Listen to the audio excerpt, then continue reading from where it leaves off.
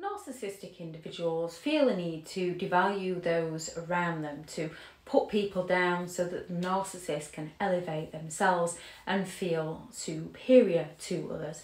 And they often get a smug satisfaction with this.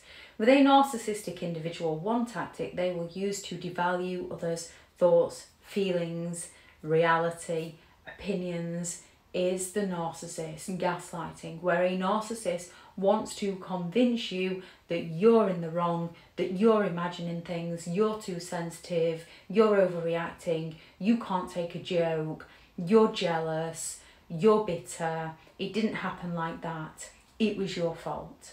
So the victim feels responsible for the narcissist's behaviour. The victim begins to question and doubt themselves. The victim loses trust within themselves and tends to lean on the very person who is untrustworthy to gain the validation over their reality.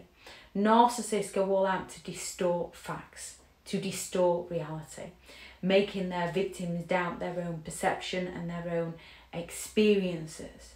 They want to convince you that what happened never happened. What they said, they never said. Or what they didn't say, they did say.